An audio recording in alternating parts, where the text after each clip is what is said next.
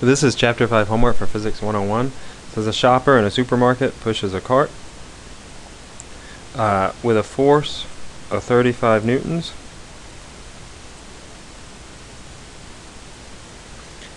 directed at an angle of 25 degrees downward. So this is my force. It's 25 degrees, 35 newtons, and the displacement presumably is 50 meters.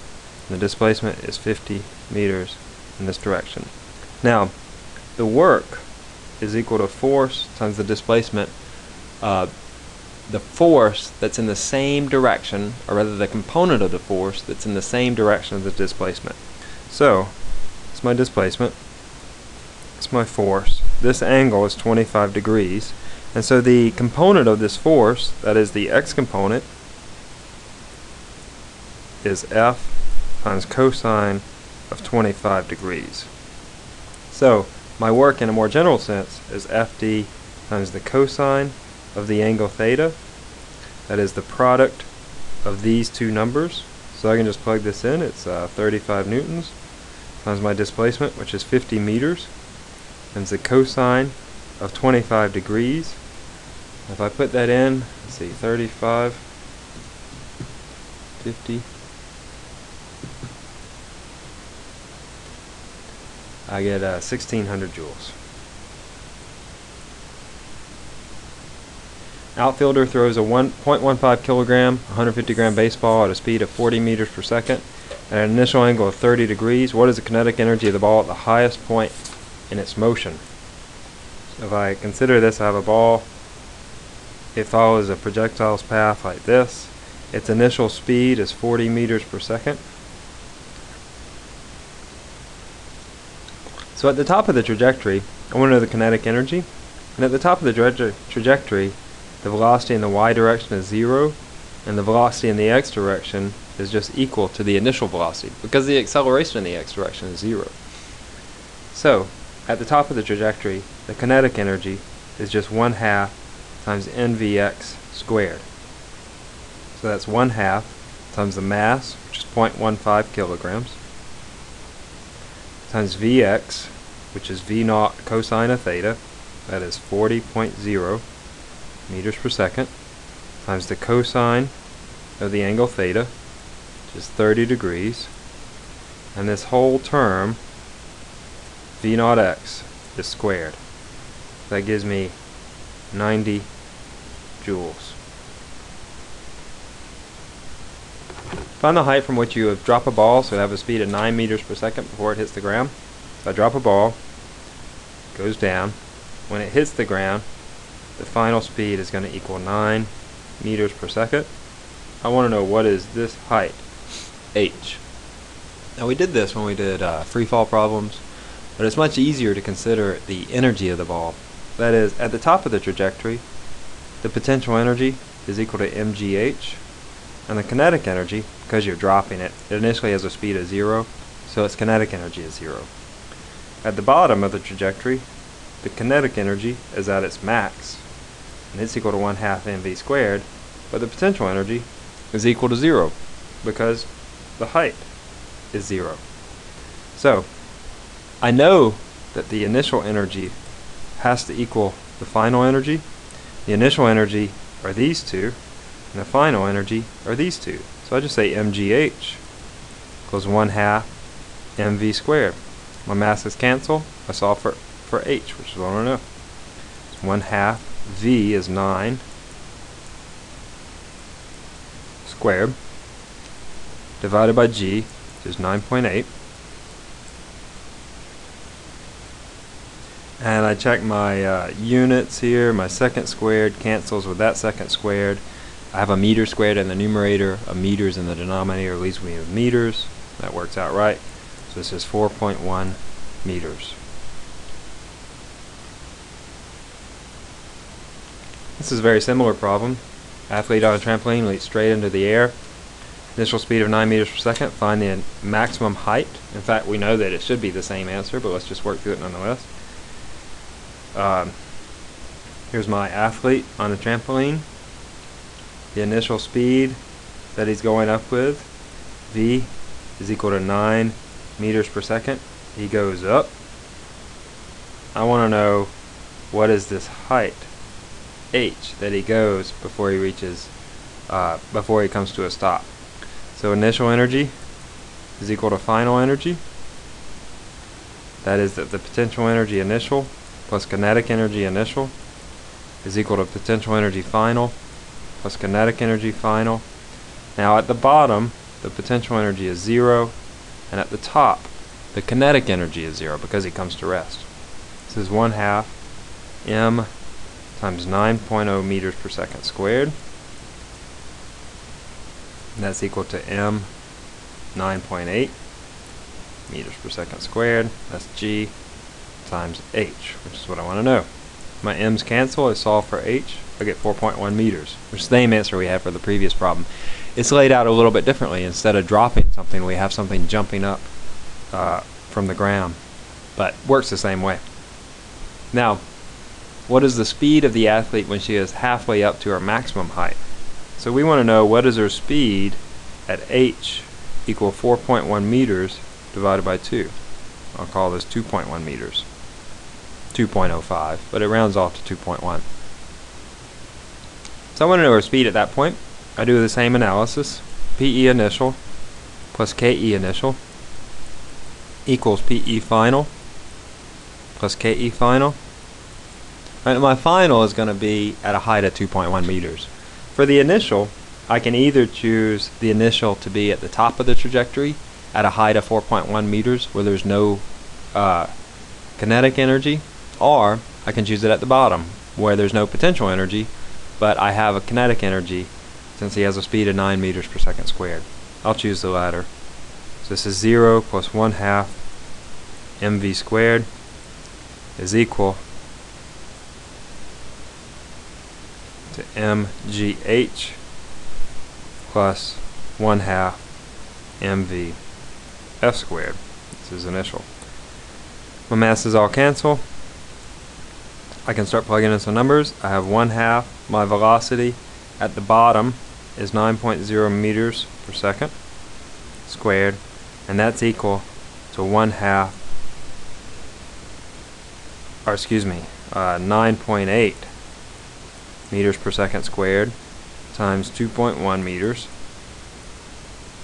plus 1/2 of VF squared, which is what I want to know. I solve that for V, or VF, and I get 6.3 meters per second. So that's our speed at the halfway point. 50 kilogram pole vaulter is running at 10 meters per second, vaults over the bar.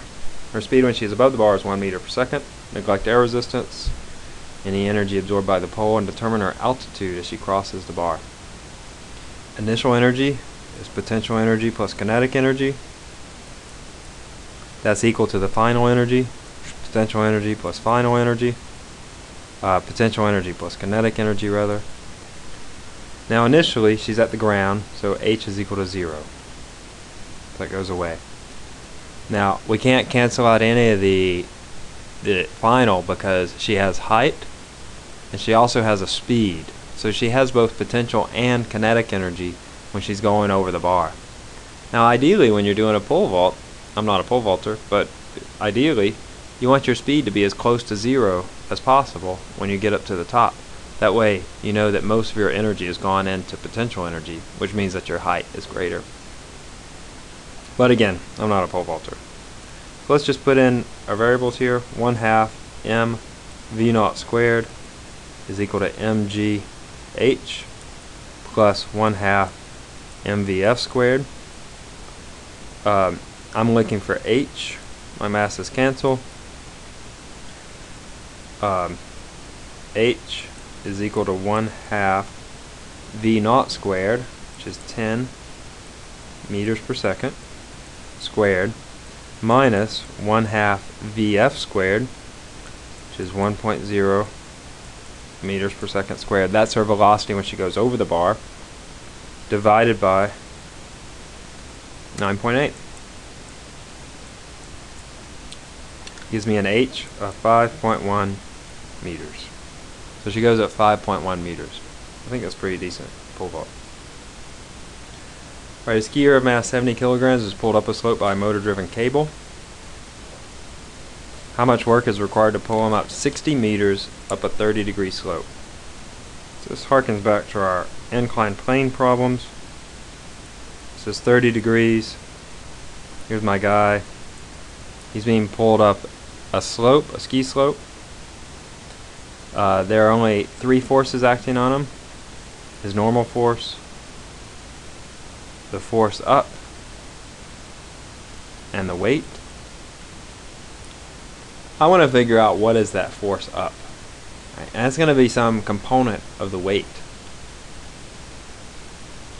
If I draw my x, y axes, this angle is 90 minus 30, which is 60 degrees. If I draw those vectors, resolving the weight vectors, looks like this. I get Fw cosine of 60, Fw sine of 60. So I can tell from Newton's second law that F up is equal to Fw cosine of 60.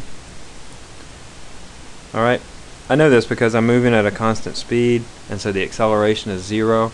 So F up minus Fw cosine of 60 is equal to 0. So F up is equal to Fw cosine of 60. Now,